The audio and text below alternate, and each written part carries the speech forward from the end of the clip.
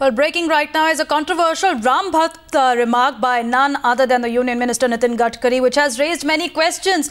Here's how he's explaining why the government has chosen to make the road from Ayodhya to Chitrakoot a national highway. Take a listen.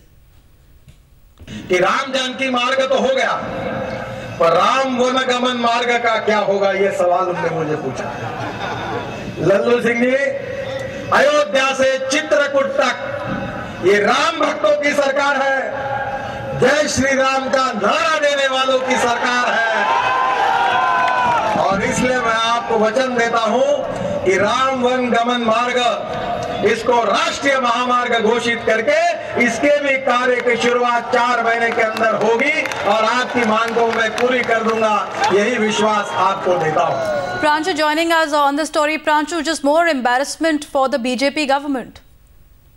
Well, see, Nitin Gadkari was making these comments in Ayodhya yesterday, and the BJP already saying that since he was talking in Ayodhya and the region clearly resonates with the legacy of Ram, and therefore Union Minister said this statement, which many are now seeing as a controversy, because he clearly said that this is the government which has been formed, or which has come to power only because of the support of people who have chanted this slogan of Jai Shri Ram and who are really Ram Bhakt. So clearly keeping the sort of allegations which keep on mounting against the government, the Kamral attack which keeps on happening, clearly this statement is unwarranted, and that's the reason why many are seeing it as an unwarranted statement, and clearly also accusing Nitin Gadkari of trying to associate the government or associate the victory of BJP to the name of Lord Rama. Well, Pranchu, that's an important point, because the Samajwadi Party has already questioned the intent behind this Ram Bhakt's remark, taking that reaction now.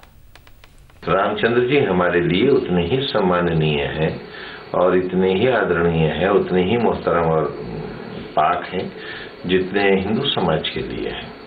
हम उनका बहुत एहतराम करते हैं और कहते हैं हम कि अगर राम जी होते तो बाबरी मस्जिद शहीद नहीं होती।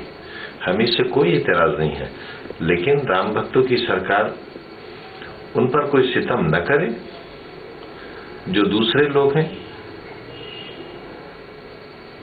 उन पर सितम न करे। राम भक्त होने का मतलब ये नहीं है कि मस्जिद गिरा दी जाए, गुजरात बना दिया जाए, मुजफ्फरनगर में बेगुनाहों का कत्लेआम किया जाए।